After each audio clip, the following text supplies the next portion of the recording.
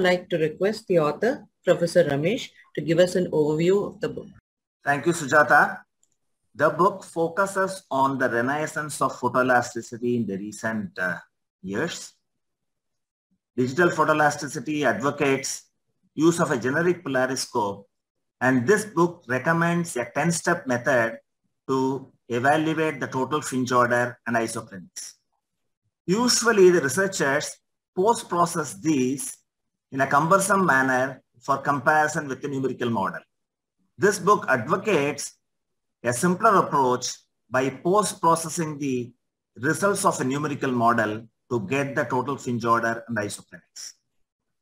With developments in digital photoelasticity, the book also advocates the use of a conventional polariscope with 4 steps to get total fringe order and isochronic.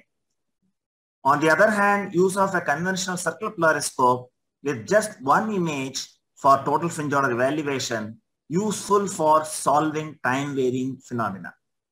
So the message in the book is, institutions that have the polariscopes can rejuvenate to digital photoelasticity with appropriate software rather than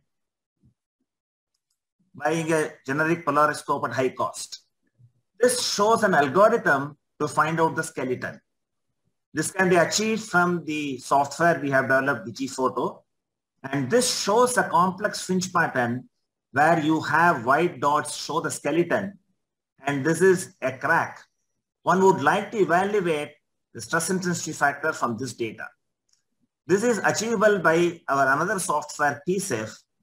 And what you can do is you can extract data from this experiment, which was shown as red dots. As the number of parameters are increased, the red dots closely with the simulated fringe pattern. One of the applications of photoelasticity is in the development of jet engines. You have a dovetail joint, and when you look at a photoelastic picture, the joint stresses appear like this. In the contact zone, cracks can develop in service. They grow due to fatigue. One of these fringe patterns form the cover page of the book. We also have another software, P-Scope, for simulation using standard problems. This is for engineering education. One can also have carrier fringes in the simulation. Carrier fringes come in handy when you want to analyze a low birefringent material like glass. The carrier fringes augment the photoelastic information. You will be able to extract the data better, not only in the visual field, but also in the infrared region. Photoelasticity is applicable. This shows an example of a 3D electronic packaging with several stacks and a common through silicon wire that moves through it for connectivity. The manufacture of this introduces stresses which can be easily obtained using phase shifting, and the stresses are shown here. One can also, with the white light regime, we have a software called DigiTFP. Using this, we have analyzed problem of interacting cracks in an edge heated plate. It's a very challenging problem, time varying problem, and we have just recorded only one image and processed these to get the stress intensity factor. Not only this, the book covers a wide range of applications from our group as well as groups working across the world. This shows for a simple water bottle what kind of stresses developed at the bottom, at the rib region, and at the neck. This example shows what happens in a chain. In the colored fringe pattern, you have concentric circles, and in the black and white, you have a flowery pattern because of improper interference fit. Interference fit is not just hammering two mating components. In fact, the understanding developed in this study has helped an Indian industry to change their production line. Photoelasticity is also applicable for the analysis of seals. This came into prominence after the blast of Challenger. You have for the O-ring and various cross-sectional shapes, what kind of stresses that get developed. You all have a cell phone. It's Each of them have a camera. It's very cost effective, mainly because of precision glass molding without any further machining. The challenge here is the design of the mold and also optimizing that thermal cycle to minimize shrinkage as well as minimize stresses. The process is done in an enclosed environment. Heat transfer data is not possible to obtain. What is done here is the finished product is analyzed for residual retardation. This information is used to tweak the heat transfer properties such that the results match with the experiment. In fact, it is a very innovative approach, a game changer in precision glass molding. You also have interesting application on snake locomotion. Of course, people have used real snakes on non-poisonous ones.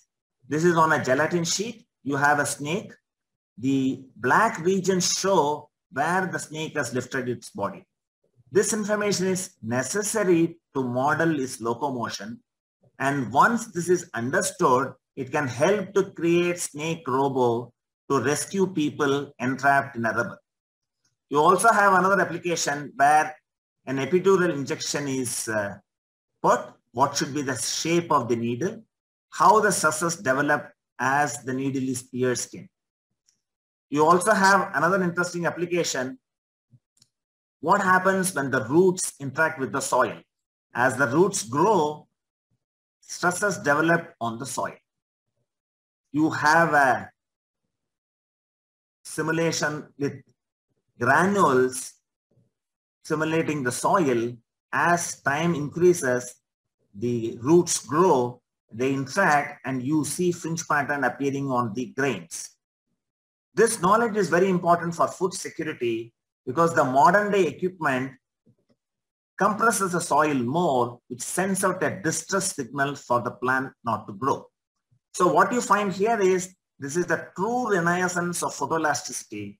You have wide-ranging applications. I have mentioned only a few of them. And many of these applications have occurred in the last few years. Finally, photoelasticity is the technique to teach concepts of solid mechanics. Everyone is taught about beam under 3-point bending, and students are told shear stress varies parabolically. But what is not said is when it's very close to the load application point, stresses increase significantly and failure occurs in those regions. Surprisingly, this concept is not emphasized in the first level course of solid mechanics. And this is easy to illustrate by having a photoelastic equipment. Even if you don't have a photoelastic equipment, it's possible to simulate using our software P-scope. Finally, this book would not have been possible without the gentle persuasion of Professor Shirohi. And this book launch, the prime motivator for Mr. Krishna Mahesh, was very enthusiastic for its release. And I thank our director for chairing this session and our dean, Professor Mahesh Panchagnula, for introducing Mr. Krishna Mahesh. I also thank all the panelists, Professor R.S. Shirohi, Professor V. Chung Wang, Professor Michael Mello, Professor P. Venkatanarayanan, and Professor Arun Menon for giving insights on the book. I also thank all my project sponsors who have funded my research all these years.